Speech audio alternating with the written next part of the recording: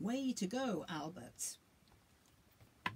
This is a story, oh, it's Miss Caroline here, and this is a story about telling the time. Or actually, it's about what happens if you can't tell the time. So here's Albert in bed, and he's just waking up. "Good morning, everyone, it's 7 o'clock, said the radio announcer in a cheery voice.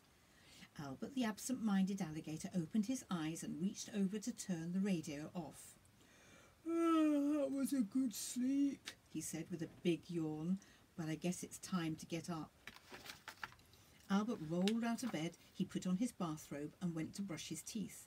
Then he went to the kitchen to have breakfast. When Albert sat down to eat, he looked at the notes on his bulletin board. "Let's see," he said.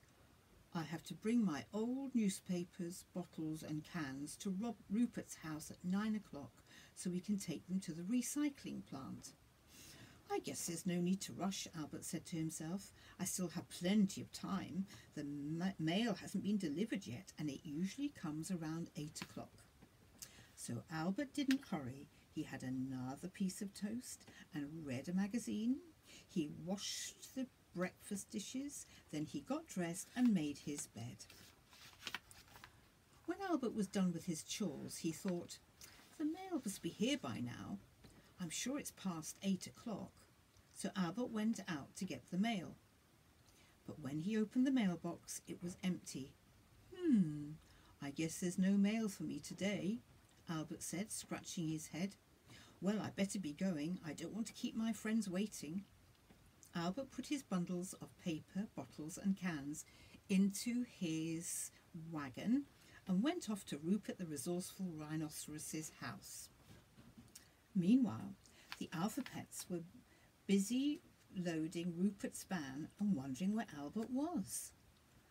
Ollie, the obedient ostrich, pulled out his pocket watch. "It's 9 o'clock. Albert is late again," he said. "Why can't he ever be on time?" "He's some nerve keeping us waiting," said Delilah, the demanding duck. "I'm really surprised," said Katy, the kind koala. "I know Albert wanted to help us." Soon everything was packed on the van. Rupert looked at his wristwatch. "It's 10 o'clock, he said. "We can't wait for Albert any longer. We'd better go before the recycling station closes." "That's the truth," agreed Tina, the truthful tiger. "We have a lot to do today." "Well, let's leave a note for Albert telling him to meet us for lunch at 12 o'clock noon," Katy said. "Good idea," everybody agreed. So the Pets made a note for Albert, then they jumped in the van and drove off. And there's the note. Just as the van drove out of sight, Albert arrived at Rupert's house. He looked around, wondering where his friends were. Then he saw the note. "Dear Albert, it's almost 10 o'clock. We couldn't wait any longer. Meet us at the Magic Marble for lunch at 12 o'clock noon. Then we'll go to the movies. Katy." "Oh," Albert said. "I didn't know it was so late. I'd better be on time for lunch." So Albert went back home. "I guess I'll read my book till it's time to go to lunch," he said. "I know it's time to leave when I hear the church bells ring just before noon." Albert settled down in a big chair and opened his book, but before he knew it, he was fast asleep. Ring! Albert jumped up and answered the telephone. It was Delilah. "Albert, why are you still home?" she cried. "You were supposed to meet us for lunch at 12 noon. I'm sorry," Albert stammered. But Delilah interrupted. "Sorry schmorry," she said. "You're just plain absent-minded." But, Albert said. "No buts about it," Delilah shouted. "We're going to the movies soon. The show starts at 2 o'clock. Be there." And Delilah hung up. The Alpha-Pets finished their lunch and walked to the theatre. When they got there, Ollie looked at the clock. "It's almost 2 o'clock. I hope Albert gets here soon," he said. But Albert wasn't there at 2 o'clock. He was late again. By the time he showed up, all the Alpha-Pets were angry. "It's not fair to keep us waiting." Ollie said to Albert. Now we can't see the movie, Delilah complained. First you were late, too late to help us load Rupert's van, then you were too late for lunch, and now you made us miss the movie, Tina said. Tears started to roll down Albert's cheeks. I'm sorry. I didn't mean to be late, he said. And it's not because I'm forgetful. It's because... Is it because you don't have a watch? Katie asked. Well, that's part of it, Albert started. But I don't have a watch. But because why? Tina asked. Albert took a deep breath and whispered, because I don't know how to tell the time. The Alpha-Pets could hardly believe their ears. Now they were no longer angry. They felt sorry for Albert. I have an idea, said Rupert. Since we're too late for the movies, let's go to the museum. There's a special exhibit of clocks. We can teach Albert how to tell the time there. Everyone agreed that Rupert's idea was a good one, so they went off to the museum. At the museum, the Alpha-Pets were amazed to see so many different kinds of clocks. There were grandfather clocks, cuckoo clocks, sundials, hourglasses, computer clocks, electric clocks, mechanical clocks, water clocks, alarm clocks, and even music box clocks. You see, Tina said to Albert, all these clocks look different, but they all measure time in some way. But how can you tell what the time is? Albert asked. Katie pointed to a big clock on the wall. See those two pointers? They're called hands. They tell the hours and minutes. When the long hand points up to the number 12 and the short hand points exactly to another number, the number tells what hour it is. Can you tell what hour it is on the cuckoo clock? Tina asked. The short hand pointed exactly to 3. I guess it must be 3 o'clock, Albert said. Way to go, the Alpha-Pets cheered. Albert looked at another clock. The shorter hand pointed exactly to the 5. It must be... Albert started. Go on, Tina encouraged. It must be 5 o'clock, Albert said.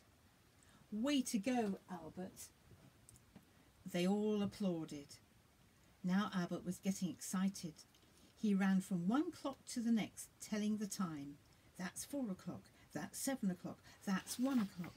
Suddenly Albert stopped in his tracks. Oh no, he shouted. This clock must be broken. The short hand is stuck between the 4 and the 5. Ollie put his arms around Albert's shoulder and explained. When the short hand points past a number, it means it's past the hour. The short hand on this clock tells us it's past 4 o'clock, but not yet 5 o'clock. So how can we tell what time it is? Albert asked, scratching his head. That's why there's a longer minute hand, said Rupert with a grin. It counts the minutes. There are 60 minutes in an hour. Rupert pointed to the clock and said, the minute hand points straight up when the short hand points exactly to the hour. Then it moves around the face of the clock 1 minute at a time. In 30 minutes it goes halfway round the face of the clock. Then the longer minute hand points straight down. We know it's half past the hour. Albert thought for a while. Then he said with a smile, I guess that means this clock says 4:30.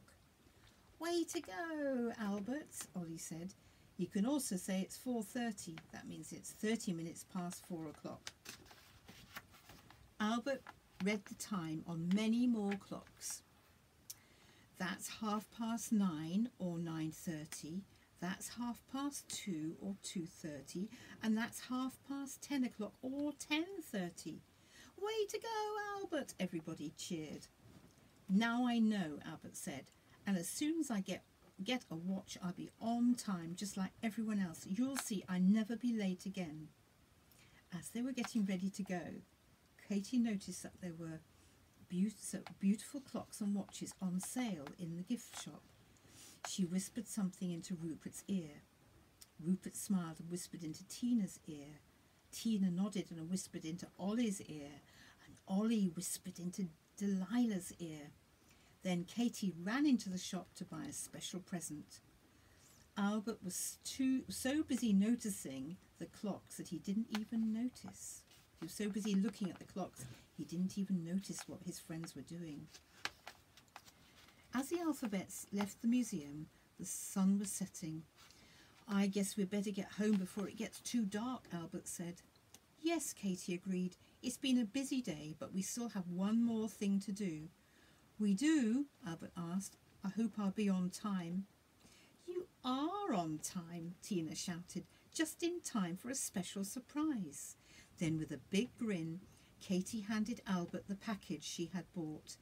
Everybody watched as Albert unwrapped the box and opened it. It's a watch, Albert shouted as tears of happiness filled his eyes.